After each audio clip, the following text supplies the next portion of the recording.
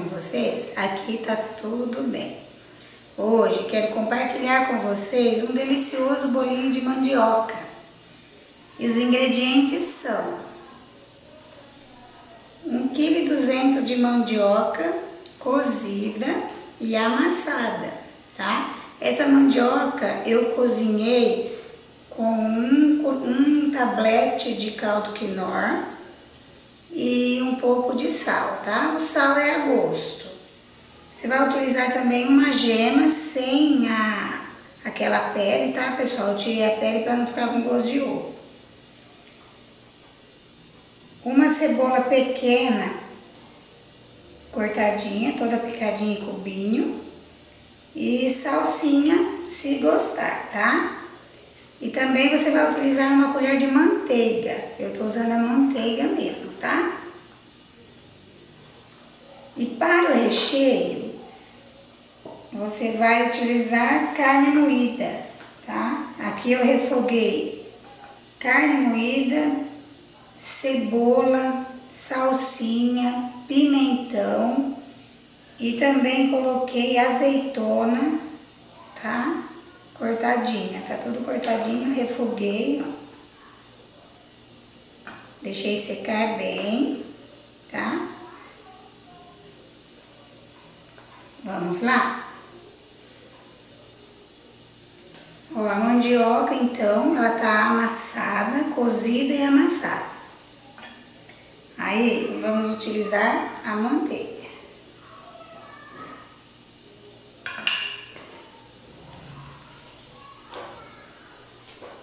A salsinha e a cebola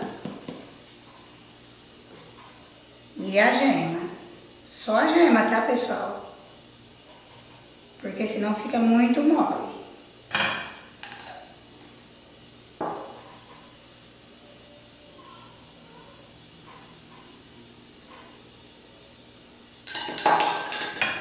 Mãos na massa, ó. Agora é só amassar bem.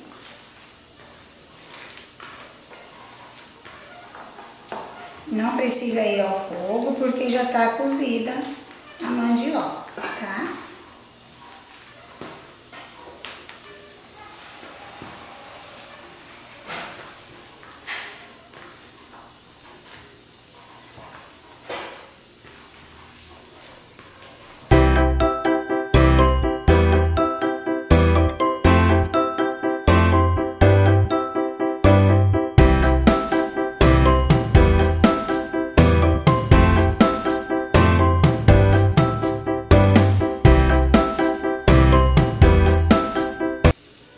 Bom, pessoal, ó, já amassei, ficou a massa bem lisinha, tá?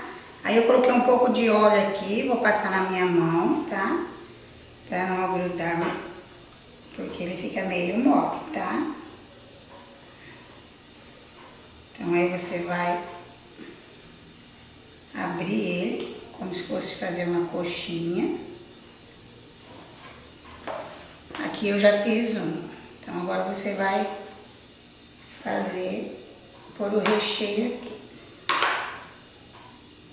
Aí vai fechar com cuidado, tá? Pra não abrir.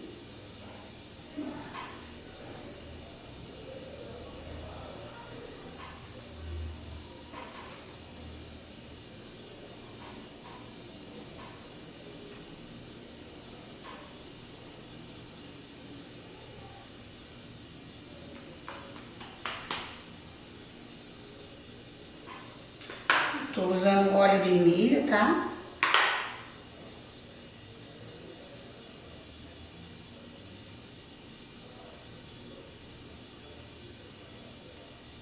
Aí é só fazer as bolinhas. Pode fazer tipo croquete também.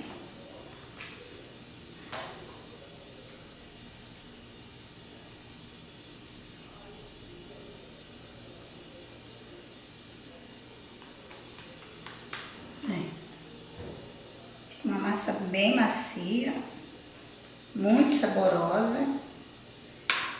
Essa carne aqui dá pra fazer também pastel, também fica bem gostoso.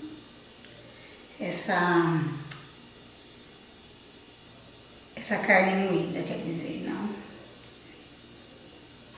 Aqui escapou, já pode, fez um buraquinho, mas já pode corrigir assim. E ele tem que ser frito num óleo bem quente, viu, pessoal?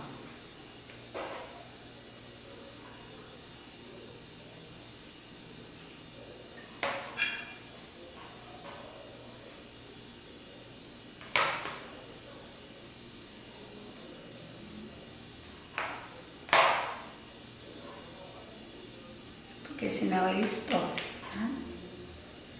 Então tem que ser o óleo para cobrir ele e bem quente. Não pode esquecer, tá?